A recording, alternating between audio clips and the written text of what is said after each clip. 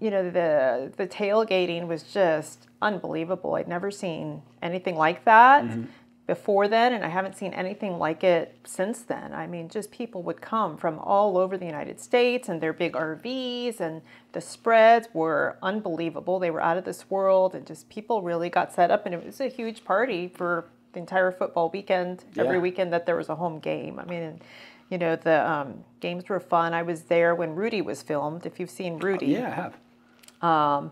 Really good movie, and I was in the stadium during one of the scenes that they were filming. No kidding. Yeah, so that was super cool. Yeah. Yeah. So It's actually one of my favorite football movies. it's a good movie. Yeah. Really good movie.